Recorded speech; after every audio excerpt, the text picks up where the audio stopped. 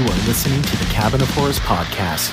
Go behind the scenes of all your favorite horror movies from the 70s, 80s, 90s, and now. I am your host, the Incredible Josh. Welcome everyone to Season 2 of the Cabin of Horrors podcast. Thank you guys so much for continuing to listen, for all of your support and all the love on social media. I super duper appreciate it. This is my baby, and this is something that I've absolutely loved to do. I'm going to continue to do for months, years, long time down the road. I also have tons of other ideas for great content that I'm going to throw you guys' way in the new year, which I'm super excited about. But Season 2 of the podcast, we're going to do something different than we've ever done in any seasons of the podcast. There's going to be 13 episodes of the podcast, so each of the seasons will contain 13 episodes. In Season 2, we're going to select a movie from each year of the 1980s, starting with this episode, 1980, and we've picked The Fog. The Fog is a great movie, and I find it funny because a lot of people, when I talk about The Fog, they're like, ugh, The Fog? It's so corny, it's so campy, oh, it's so bad. And I'm like, what? It is one of the most suspenseful John Carpenter movies, and it was really well done, so I figured The Fog would be a great pick to kick us off with our decade in review for 1980s horror movies. But the thing is, right, there's 13 episodes, and there's only 10 years in the 1980s. So what are we going to do for those other 3 episodes? Well, I have an awesome franchise review that I'm going to be spreading out over 3 episodes. Very similar to what we did in Season 2 with the Halloween series, where it was all the Halloween movies reviewed over, well, that was 4 episodes, but this will be reviewed over 3 episodes. And I'm not going to tell you what it is yet. It is a surprise, but the only hint I will give you is you don't want to sleep on this franchise. That's the only hint I'll give you, and it probably gave it away. But we're going to do a franchise review this season over 3 episodes, so stay tuned for that. I'm really looking forward to it because this franchise is probably one of my favorites, and it is super awesome and so much fun to talk about. So stay tuned for that. A little bit more about that will come probably in the new year. But for this episode, like I said, we're going to be reviewing The Fog, but we're also reviewing another horror movie. So each episode, it won't only contain the 1980s horror movie we're reviewing, it will contain at least one more movie, might be a couple, depends on what we're reviewing at the time or what we're talking about. But for this episode, we have Smile. In my opinion, one of the greatest horror movies of 2022. Super well done. It was wildly successful. It made hundreds of millions of dollars this year. And I didn't really see much of a divide on this movie like I've seen in other horror movies of this year, like between Terrifier 2, Halloween Ends, Uma, which, by the way, Uma, I don't know if you guys have seen that movie, Uma. It wasn't as good as I wanted it to be. Man, that movie, because if you guys listened to last week's episode, we talked about Asian horror a little bit. Ooh, spoiler alert, #surprise. We talked a little bit about Asian horror, and I really love it. And I felt like Uma was going to be a movie that Western horror was giving their take on Asian horror, which obviously, that does pose a recipe for disaster. There is tons of ways that could go wrong. But I was hoping they would do some kind of justice to it, and they didn't. I didn't like Uma. I thought it lacked suspense. It lacked that thrilling nature and that hold that Asian horror has on you. I didn't think they nailed that. I don't know if you guys have seen it, but I wouldn't see it if I haven't. But yeah, like Smile, I didn't see have really much of a divide. Like there were some people who were like, oh, this is overrated. Oh, this is bad. But it wasn't as loud as the ones that were like, no, this is a really good movie. And I really liked it too. There's a lot of underlying themes in the movie. It really hits home with trauma and mental illness. Like this movie just went above and beyond in providing a narrative that works and that sticks with you and that you can really think about at the end of the day. Like there's very few horror movies out there where it makes you think, right? And it makes you kind of analyze how that fits into society and how a lot of the stereotypes and tropes and some things that may have frustrated you in the movie actually happen in society. It was really well done. I loved Smile. Like, I wouldn't put it as my number one. My number one for 2022 is Terrifier 2. That is definitely my number one horror movie of the year. Terrifier 2 takes it for me. But Smile definitely in my, I would say top 3. I think it would be top 3. It would probably be Terrifier 2, Incantation, and Smile. That would probably be my 3 of 2022. But anyways, let's talk a little bit about Smile. Let's dive deep into it. It's a supernatural film, and it was written and directed by Parker Finn, which is also his directorial debut. Smile's based on a 2020 short film that was produced by Parker Finn called Laura Hasn't Slept. And the film stars Sosie Bacon, who is Kevin Bacon's daughter, awesome enough. She plays a therapist named Rose Cotter. She witnesses a suicide of a patient and then begins to go through the same disturbing experiences that the patient did prior to her suicide. The cast also includes Jesse Usher, Kyle Gallner, Robin Weigert, Cal Penn, and Rob Morgan. So Paramount Pictures signed Parker Finn in June 2020. They signed him on to write and direct a full-length feature film, which was based on his short film Laura Hasn't Slept. The short film had won the Special Jury Recognition Prize in March 2020 in the South by Southwest Midnight Short category, and it was then announced that in September 2021, the film was going to be produced under the title Something's Wrong with Rose.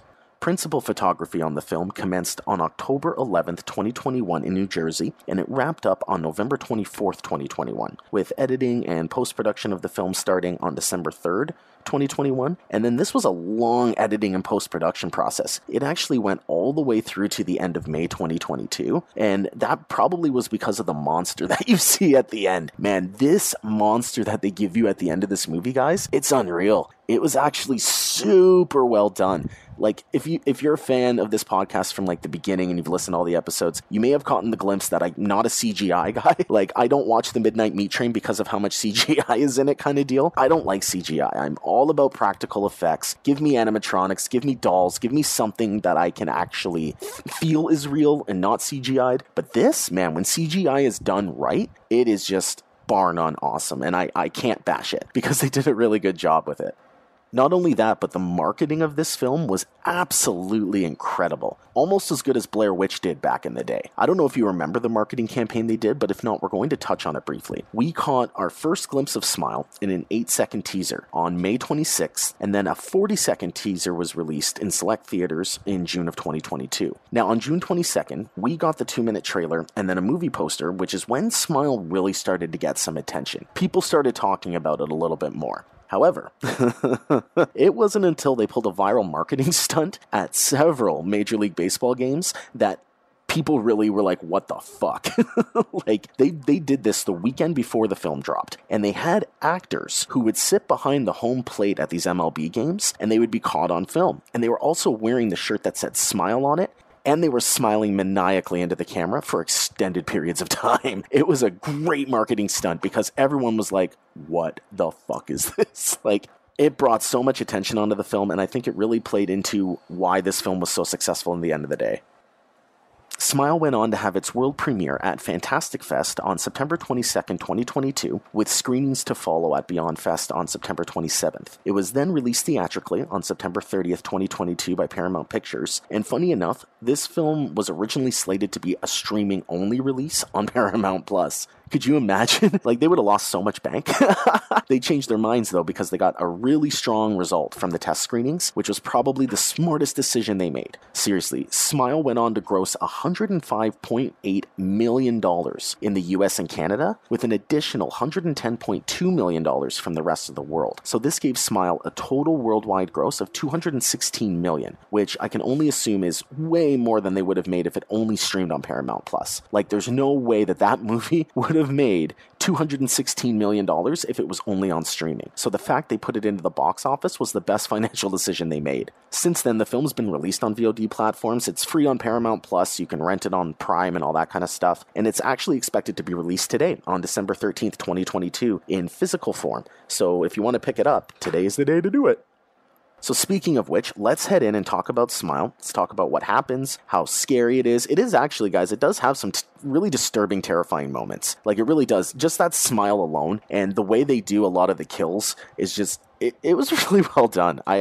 This is a movie that I would have in my collection, hands down. This is a movie I'm probably going to buy on digital and just keep it in my digital horror collection because it's awesome. It's definitely worth watching again and again and again. So anyways, Smile starts us off in a psychiatric ward where we first meet Dr. Rose Cotter, and she's currently meeting with a patient, Laura Weaver. Rose finds out that the patient is a PhD student with a bright future and unfortunately witnessed her art history professor kill himself days earlier. Laura tries to explain to Dr. Cotter that she's being haunted by an entity that takes the form of people, sometimes family members who have passed, and they're all smiling and telling her that she's going to die. Now, this film hits hard and it hits fast, by the way, guys. Like, there's no slow buildup. Like with, some explanation as to what's going on or what's going to happen. They pull you in so fast, and that hold stays with you throughout the entire film. So during the conversation between Laura and Rose, Laura starts to have an episode and begins screaming in fear and crawling on the floor away from Rose. So of course, Rose goes to call for help. But as she does, she turns around and sees Laura standing up and staring at her from across the room, smiling. And while Laura was having her episode, she had ended up breaking a vase, so she takes one of those shards off the floor and slowly begins to slit her throat in front of Rose. Talk about a way to start a movie.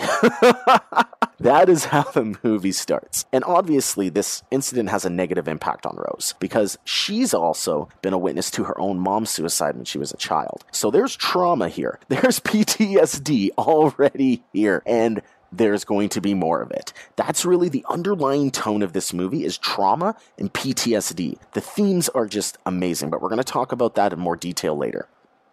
Rose tries to talk to people and try to get this experience off her chest. At the same time, she's trying to move on from it, though she begins to experience the same disturbances that Laura had before she had committed suicide. Rose sees her manic patient Carl sitting on a bed and smiling at her. When she approaches him, see if he's okay, Carl starts yelling at her, saying that she's going to die. So Rose calls in nurses for help, needs to restrain him, but Carl was actually sleeping the entire time. This prompts her boss, Dr. Mogan Desai, to give her a week off due to concerns for Rose's mental health. Like, seriously, guys, the underlying theme of mental illness throughout the movie is absolutely incredible. Like, the stereotypes, responses, the way it's handled is truly on stage here. And the commentary is absolutely incredible. So Rose takes her week off, but her hallucinations still continue to haunt her. For example, she's attending her nephew's birthday party, and she starts to look unhinged and dangerous to the people around her, because as her nephew opens his birthday gift, he pulls out her dead cat from the box, which Rose claims, of course, was replaced by the entity. She also sees Laura smiling at her from across the room, though she's the only one that can see that. So she's having hallucinations, but they're the same disturbances that Laura was experiencing as well before Laura had committed suicide. So Rose decides she needs some help and ends up visiting her former therapist, Dr. Northcott. And it's suggested to Rose that these hallucinations and problems she's experiencing, they all stem from her childhood trauma, because Rose's mother was abusive, mentally ill herself, and that can play a big role in these kinds of trauma responses. But Rose is not buying any of that. She decides that she's going to do some research and dig deeper into what she's experiencing, right? Like, considering she's not the first to be dealing with this, she figured that, she'd find some deets on other incidents that might be happening. She finds out that Laura's professor was also smiling at her when he committed suicide. So she decides to visit the professor's widow, Victoria, and finds out that he was also affected when he witnessed a woman commit suicide as well. So obviously, Laura points out that there's some kind of chain or connection happening here, so she decides she's going to visit her ex-boyfriend Joel, who just so happens to be a police detective. They go through police records, and they end up finding several cases where someone had witnessed a suicide and then days later had committed suicide themselves. Later on, it's discovered that all the witnesses of suicides had died by suicide within a week of the incident. So that's where the Ring comparisons, I feel, come in, like 7 days. I feel like that's where a lot of the Ring comparisons come in. But while it does play with a curse and while it does have similar themes, they definitely did their own take on it. However, though, there was an exception to this rule of people dying within the week. A man named Robert Talley, who instead of committing suicide had actually murdered someone else, and that got the entity off his back. So Joel sets up a visit with Rose and Robert in jail so that they can dig deeper and find out what his experience was.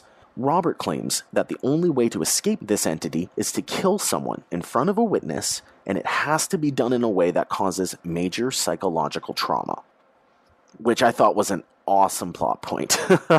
However, Robert then finds out that the entity is haunting Rose, so he begins to freak out. He tries to get far away from Rose as possible, and then Rose heads out and leaves the jail. Then shit gets real, because Rose gets confronted by the entity in the form of Dr. Northcott, her therapist. As they're having a discussion, her phone rings and it's the real Dr. Northcott on the line. So she discovers that the doctor in front of her is not all she says to be. And she heads out, impulsively decides that she's going to drive to the hospital and get rid of this entity. She ends up murdering Carl in front of Morgan in order to pass on the curse. Though we find out that this was only a hallucination.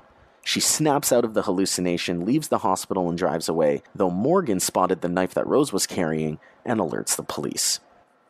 Rose heads out towards her abandoned family home in an attempt to end this cycle because she believes that if she remains alone, well, no one can witness a suicide, so the curse can't be passed on.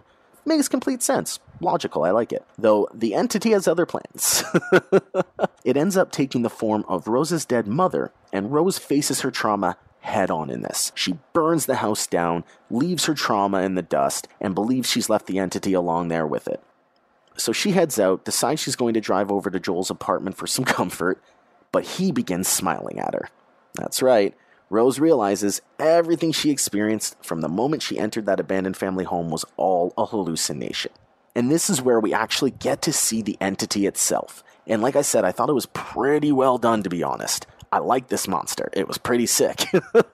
The entity ends up paralyzing Rose with its presence, and then forces itself inside her body through her mouth in what was seriously a sweet CGI spectacle, and of course, now possesses Rose. So Rose left Joel's house, right, in a complete flurry, and he was probably concerned about her. So what does he do? Decides to track her phone. Yeah, and ends up getting to the house where he finds Rose smiling. She sets herself on fire as he watches on, and the entity and curse is passed on to him now. The film ends. Great story. Like, I know I probably don't give it justice by explaining it that way because it's really one of those films you have to watch and understand the themes and really just dig your teeth into to understand how amazing this movie is. And I really hope you do. I really hope you watch this movie because it has great commentary, great social aspects of trauma, depression, and PTSD.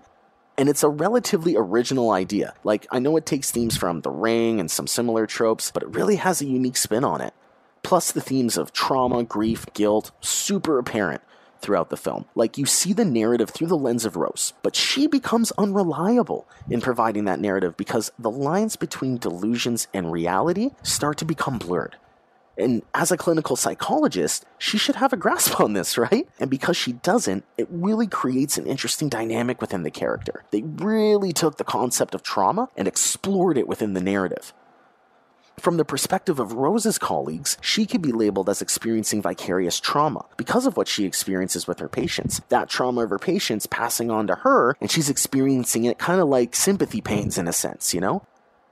Then you have the aspect of the cyclical nature that trauma is, which is seen through the entity's process of causing one victim to spread their trauma to others. And it goes even deeper into the extent of personal trauma, which is shown through the multiple endings, quote unquote, that Rose experiences when she tries to confront her past trauma. And I know there have been, other horror movies that explore trauma like The Babadook and It Follows, but at the end of the day, Smile did it in a way that was both frightening and suspenseful. The execution of the narrative and the implementation of these core themes, it's really what is going to set Smile apart from all the rest of the horror movies. And something that makes me happy is I've heard rumblings of a sequel happening, which obviously would make complete sense, right? They left the ending open for Joel to come back and show us his experiences now that the curse has been passed on to him.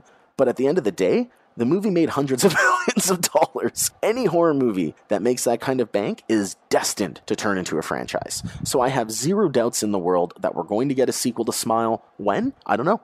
Will it be good? Probably not. But we will definitely be getting another entry in the Smile series because of how much money it made. That alone, there's no way they're putting this to bed. Now that does us for Smile, so we're going to head into our decades of horror part of the episode.